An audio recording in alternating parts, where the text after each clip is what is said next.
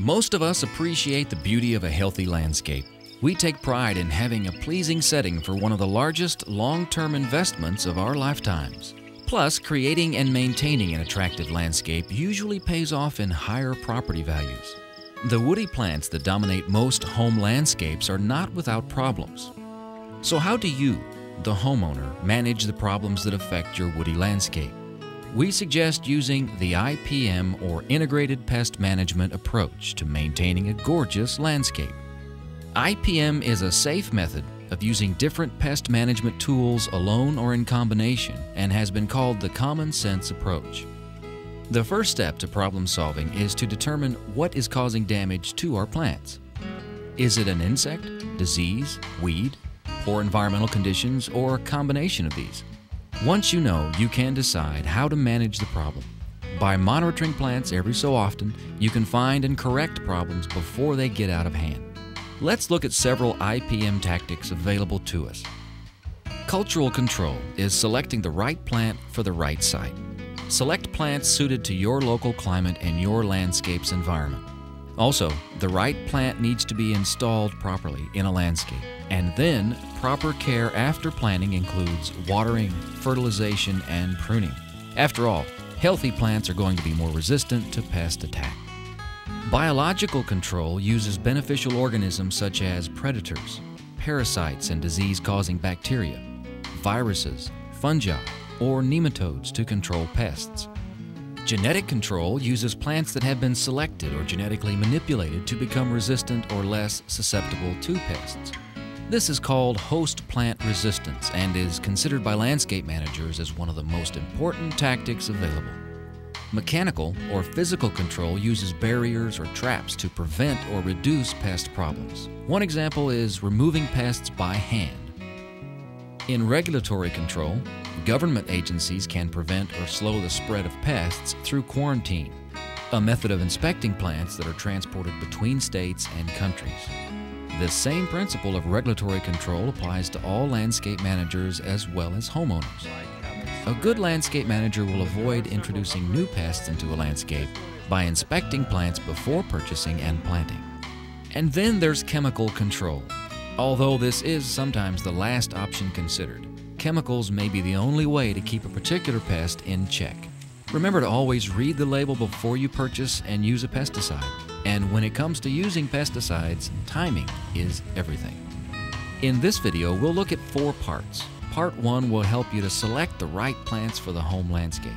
Part 2 will show the proper techniques for installing woody plants. Part 3 will discuss routine plant maintenance tips to promote ongoing health. And Part 4 will introduce several important pests of woody landscape plants and describe some of the control mechanisms available.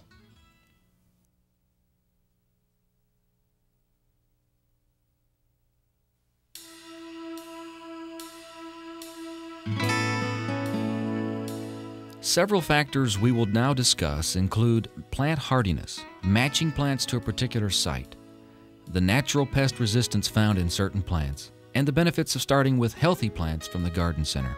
Remember that your landscape is a long-term investment. Wise decisions now will positively impact the health of your landscape for years to come.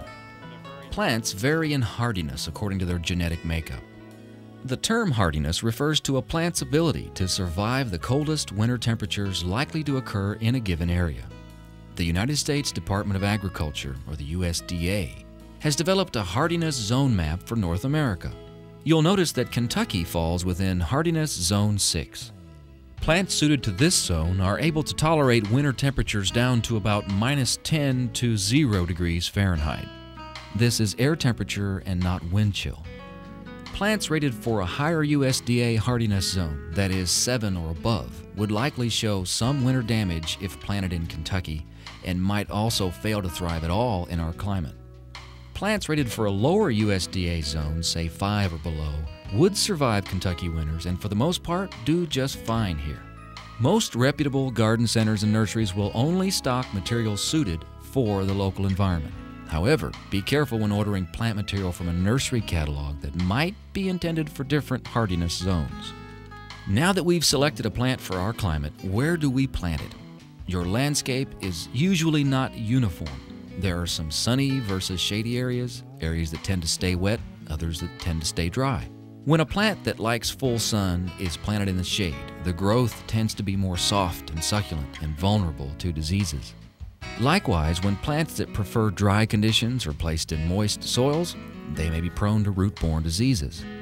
Wet areas can be low-lying, poorly drained, or areas that collect water runoff from gutter downspouts. If these areas stay wet for extended periods of time between rainfalls, choose plants that will be able to tolerate wet soils. Another important factor in soils is the pH, or the measure of alkalinity or acidity. Most trees and shrubs prefer soils that are neutral to slightly acid, pH 5 to 7. Some exceptions to this are azaleas and rhododendrons, which prefer a more acid soil, pH around 4.5. A few species, such as butterfly bush and viburnums, prefer neutral to slightly alkaline soils. Raising the soil's pH can be easily done by adding lime. Making soils more acid, however, is a little more difficult. Adding sulfur to the soil will temporarily lower the pH, but if the soil is too alkaline, a better practice would be to remove the existing soil to a depth of 1.5 to 2 feet and replace it with a peat-based medium. Next, we have natural plant resistance. This is a plant species' genetic ability to resist or tolerate pests. In some cases, one entire species may be susceptible to a pest while a related species may be resistant. For example, the American chestnut is susceptible to a blight disease while Chinese chestnut is resistant. In other cases, different selections or cultivars within a species may be susceptible or resistant. When you buy plants, pick out the healthiest, most robust plants that have no evidence of disease or insect damage. The potting medium should be moist and the roots should be dispersed and light colored. Avoid buying plants that have roots growing from the drainage holes or circling around the top of the pot. If you buy plants from a mail order catalog, be aware that most woody plants will be shipped dormant and bare root, that is, without any soil. Generally, it's best to buy 1-year-old material from catalogs. In summary, Part 1 has shown us the decisions that need to be made when selecting plants for the home landscape. First, we need to know which plants are suited to our area of the country by consulting the USDA Hardiness Zone Map. Second, we need to select plants that will grow well in the sites that they are to be planted in.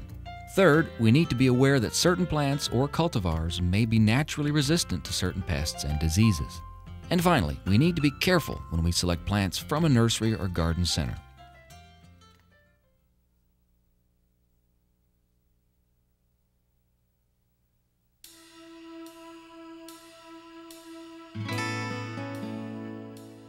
Remember the old saying, out of sight, out of mind? This can be the case when looking at trees and shrubs. Half of these plants are located below the surface, but when it comes to plant problems, this is where over half of them begin. Soil quality is one of the most important factors in determining plant health and vigor. Improperly planted trees and shrubs and those installed in poor soils are more vulnerable to insects, diseases, and other life-threatening problems. When we think of soil, we think of it as solid and non-living. Both of these perceptions are false. Soil is approximately half solid material and half pore space. The pore space is important for holding water and air for the plant's use. Without soil oxygen, plant roots can't take up water and nutrients. Sometimes, as a result of traffic, soil particles are pressed together, eliminating small pores. Existing plants decline when soil's compact, and new plantings fail to thrive. If you must plant in a compacted or clay soil, it is very important to dig a large hole. The more difficult it is to dig a planting hole, the more important it is to dig it big. Plants in good soil should have a hole that is at least twice as wide as the soil ball. In compacted or heavy clay soils, the hole should be 3 times the diameter of the soil ball. Wider is even better. While you can't have a planting hole too wide, you can dig it too deep or shallow. A perfect planting hole is exactly the same depth as the soil ball. It is more harmful for the plant to be an inch too deep than an inch too shallow. Most plants will not thrive in flooded soils. Oxygen is pushed out when water fills pore spaces.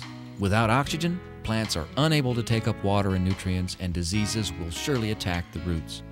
If you suspect that your soil is poorly drained, it's better to know this before planting than after, when problems have already developed. To test soil drainage, fill the hole with water. If water is still in the hole 24 hours later, a change of plans is in order before planting. You could try digging a wider hole, draining water to another spot, and using raised mounds. The mounds work better for shrubs than for trees because of the far-ranging root system on large trees. Or select a water-tolerant plant for the site.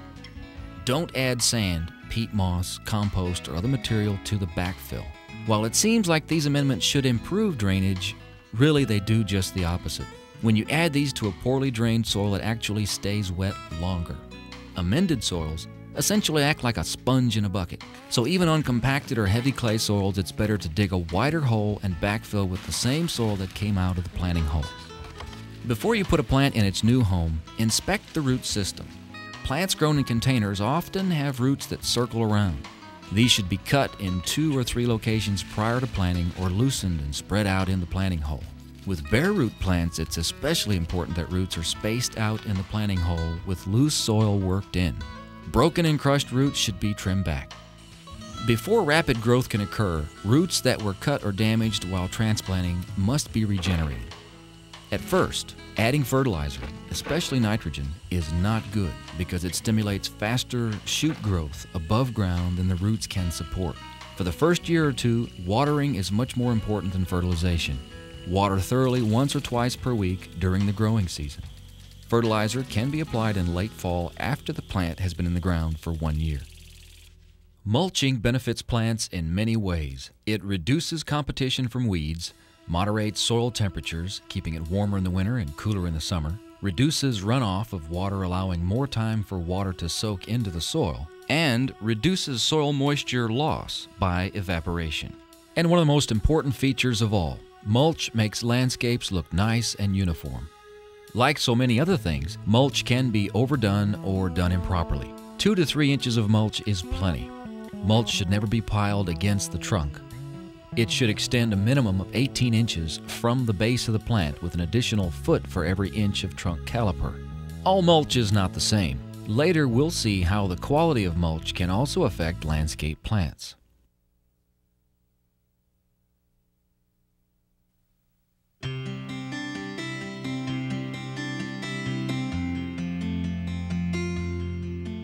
All plants need some degree of maintenance to stay healthy. Watering, fertilizing, pruning, and mulching are necessary if plants are to look their best. Properly maintained plants are like our own bodies. A strong immune system can fight off insect and disease attacks that would otherwise mean death. Most trees and shrubs recommended for Kentucky will do well if they receive 1 inch of water every 7 to 10 days, especially during periods of dry weather. In contrast, a newly transplanted tree needs water every 7 days for the first 3 years.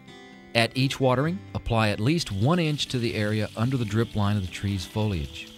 If applied by a sprinkler, set an open-faced can in the area to measure 1 inch of water accumulation. If a soaker hose or other type of drip irrigation is being used, check the top 6 inches or so of soil for wetness. 1 inch of irrigation will usually soak the soil about 6 inches down. Late fall is the best time to apply fertilizer to trees and shrubs. Most will only require nitrogen. If the tree is growing in an area where turf is regularly fertilized, little or no additional fertilizer is needed. A rule of thumb is to apply 2 to 3 pounds of nitrogen for every 1,000 square feet of root area. That's not 2 to 3 pounds of fertilizer, it's 2 to 3 pounds of nitrogen.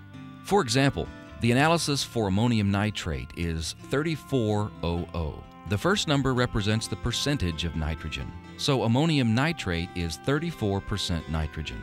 For 2 to 3 pounds, apply 6 to 9 pounds of ammonium nitrate. This can be split into 2 or 3 applications. Spread some in late October, some in November, and the remainder in December.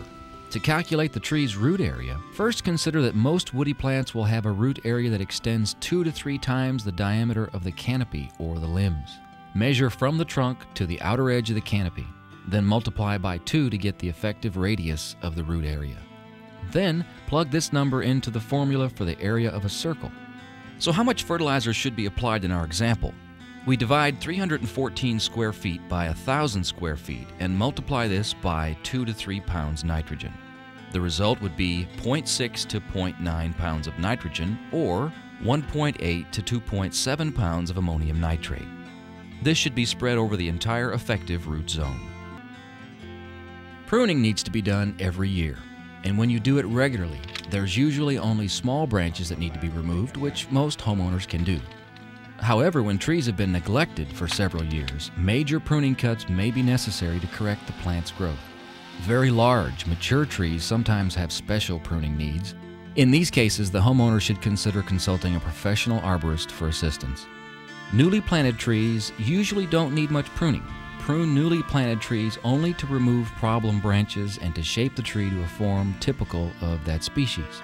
Do not remove the central leader or central stem. Do not remove tips of branches unless they're growing into the tree's interior and becoming crowded. Remove the less dominant branch if two branches are growing at a tight angle. If left unchecked, the result will be inclusions of bark at the intersection of the two branches. This area will become a problem site for rotting, insects, and wind damage.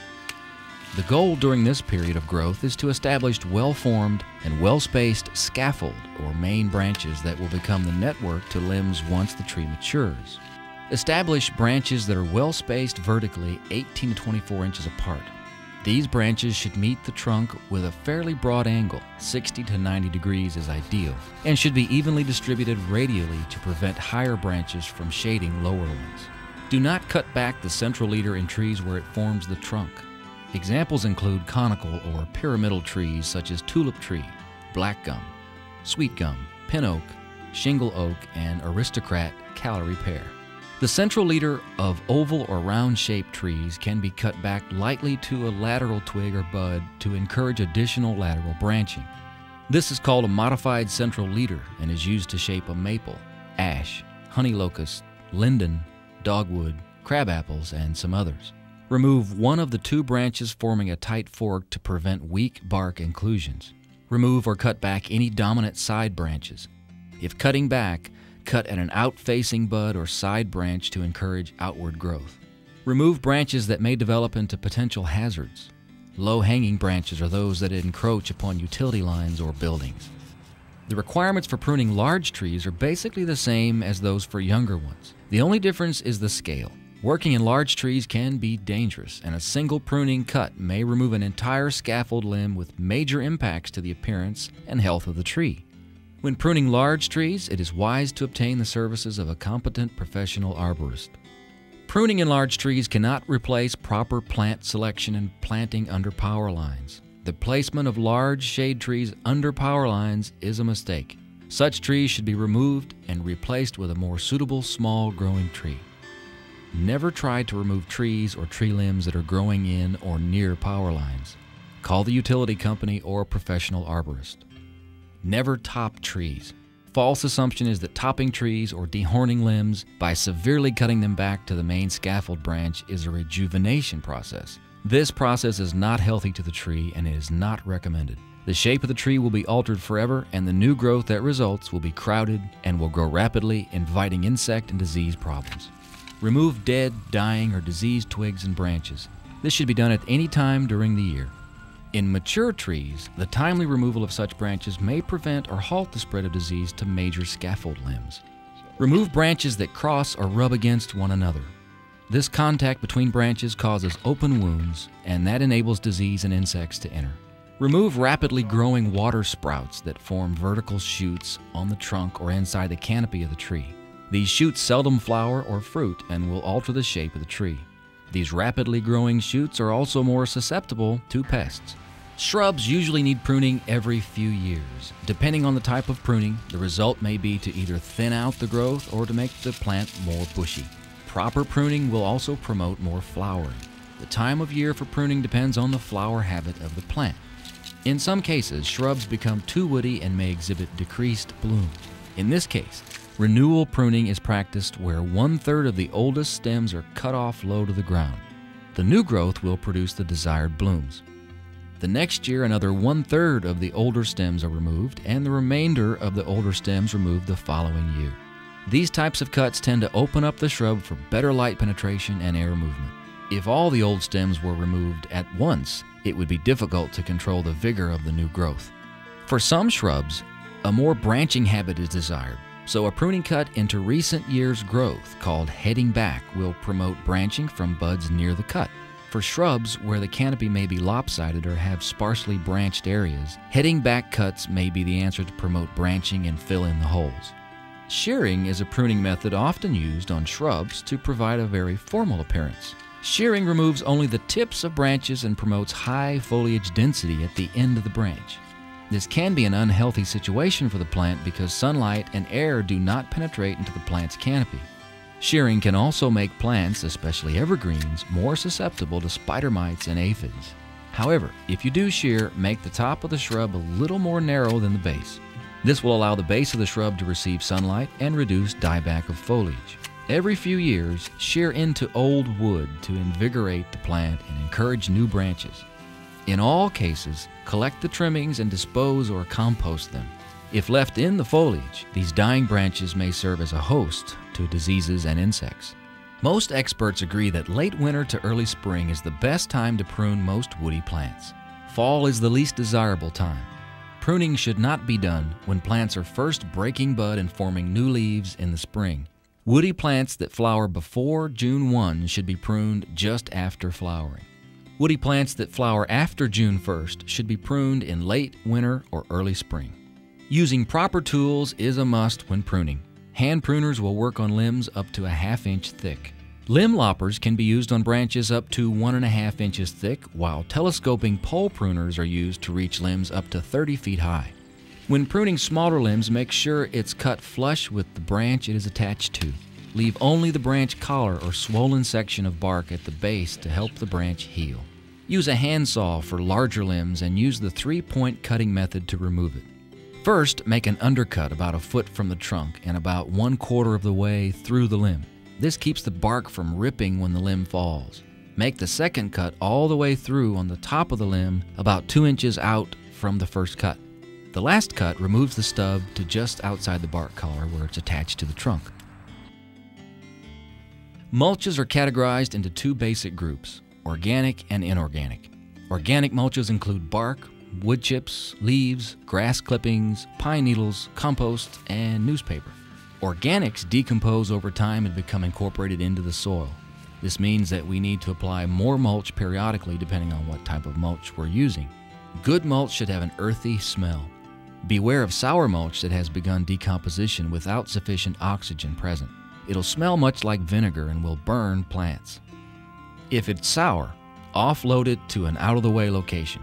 Use a shovel or pitchfork to unload and mix organic mulch to allow oxygen to promote decomposition. After a few days, stick your arm into the pile. If you feel hot areas, turn the mulch again and let it set for another week to 10 days. Afterwards, you may have to turn the pile again, let it set until the inner area cools and the pile has an earthy smell. Watering freshly applied mulch promotes the growth of beneficial organisms and reduces the growth of nuisance fungi. Inorganic mulches include gravel, plastic, landscape fabrics, and rubber pellets made from recycled tires. They are relatively inert, so they do not break down over time.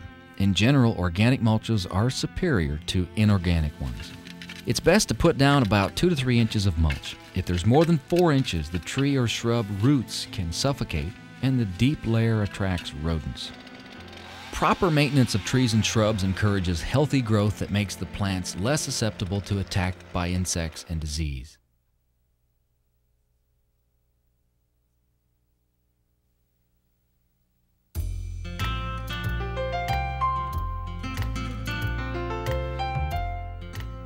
There are 2 types of borers found in landscape trees, clearwing and flathead or metallic beetles. Clearwing borers are small, day-flying moths that resemble wasps. The adults are rarely seen, but it's the caterpillar or larval stage that causes all the damage. Female moths lay eggs on the trunks and lower branches of trees, often using lawnmower and string trimmer wounds as entry sites.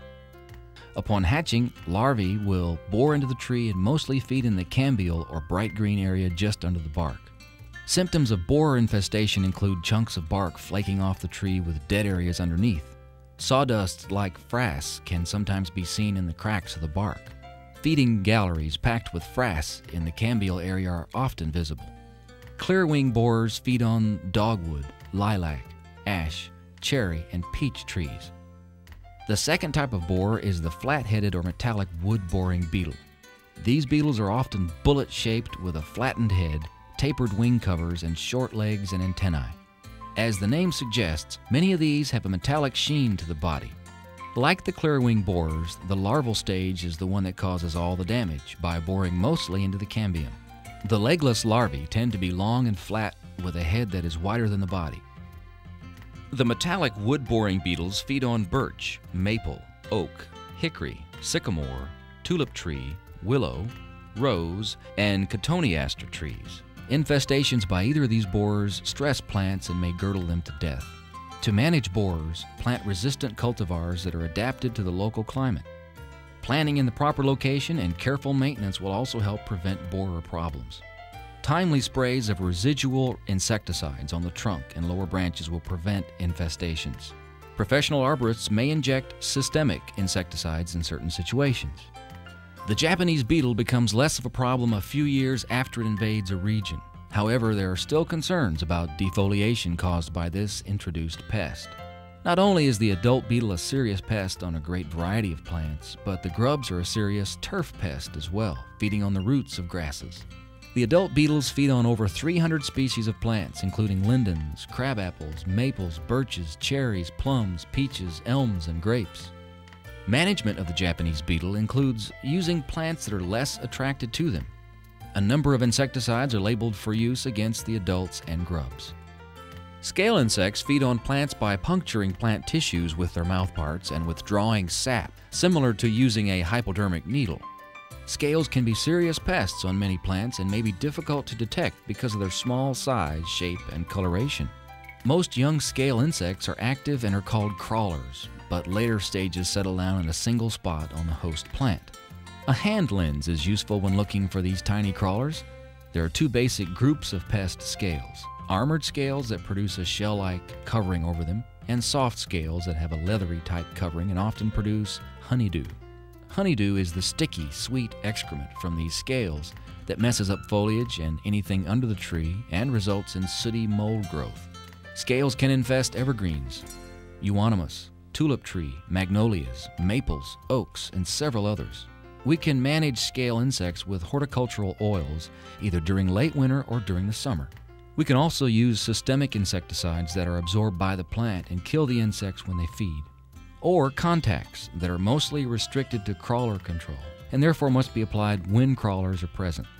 Mites, often called spider mites because they are closely related to spiders and have 8 legs, can be very serious pests of several plants. Mites are tiny and many are about the size of a period. Mite infestations cause spots on the foliage ranging from small specks to large areas and have a pale, sickly appearance. The leaves will gradually die and drop. Checking the undersides of leaves with a hand lens or tapping foliage on a light-colored sheet of paper will reveal mites if they are the cause. Plants that are prone to mite infestations are spruces, other evergreens, euonymus, roses, boxwoods, hollies, azaleas, rhododendrons, maple, elm, and redbud. Management of mites can be done with horticultural oils or with conventional miticides. Now let's examine a few specific diseases of trees in the landscape. First, look for trees in trouble, then diagnose the problem or have it diagnosed by a professional.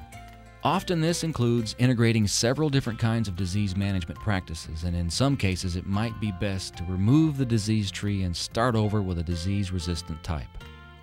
Powdery mildew fungus is not hard to spot on the leaves of many trees and shrubs. The fungus is a white, powdery growth on the leaf surface. Powdery mildew is often seen on oaks, sycamores, lilacs, crabapples, dogwoods, and even many garden flowers. The kind of mildew found on each species of plant is different, so there is no danger of spreading the disease from one plant to another plant of a different species. On most plants, it occurs late in the season and does so little damage that special management action is usually not needed. However, in some circumstances, valuable dogwoods may need fungicide applications throughout the summer. Since mildew likes humid conditions, our job is to lower the humidity by increasing sunlight penetration with pruning and increase air movement between plants with good spacing. The apple scab disease fungus can cause defoliation of flowering crabapples. Leaves are infected in early spring, causing olive green spots which turn dark brown with age. Infected leaves turn yellow and drop from the tree, often causing defoliation by mid-summer. Infected fruits may be gnarled and misshaped. Pyracantha fruits infected with another scab fungus turn black. Scab is especially serious during rainy seasons. Scab-resistant cultivars of flowering crabapple are available. For valuable, susceptible crabapples, fungicide sprays applied biweekly from bud break to 2 weeks after petal fall will reduce disease. The most common pine species grown in Kentucky are white, Scots, and Austrian pine.